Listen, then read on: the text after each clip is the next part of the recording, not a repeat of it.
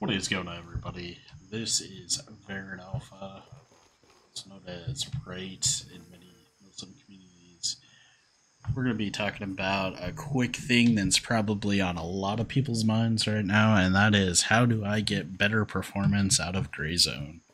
So, I've played pretty much all day today. The game released, and I wouldn't say that my setup is perfect by any means. I run a 3070 for graphics card, and I've got a 5600X for my CPU. So definitely not bad, not top of the line. I know some people are running like 40 series cards, so this may not apply to you, but what I have found best for getting decent FPS and performance and playability all around is going to be the following things. One thing, I changed my frame limit to, okay, there's the helicopter, thank you.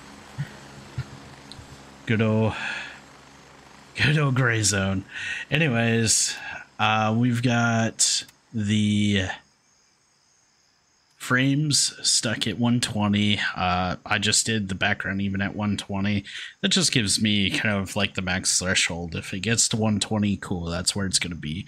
I haven't seen 120 happening, so I'm just going to throw it out there for all you purists.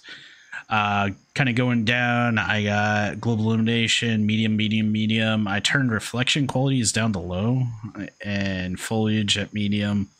My post-processing, I turned to low, motion blur none, sharpening 0, colorblind mode. I'm not colorblind, so I didn't turn it on. I don't know. Sorry if you're colorblind and you need it. Go figure it out.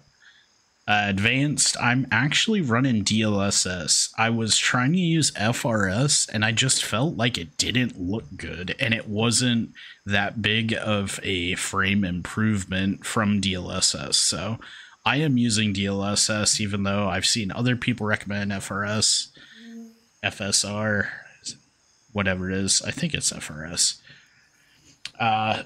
I'm using this DLSS super resolution off and sharpness at 0. I don't know if it's something I should probably tweak a little bit. I may play with it more later, but I am having really good performance with this right now.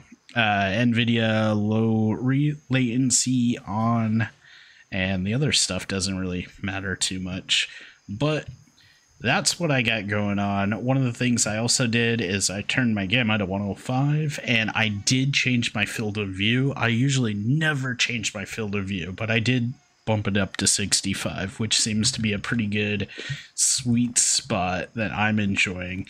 I hate playing games where it's like looking through a fisheye lens, but I kind of tweaked this one and it seemed to be good.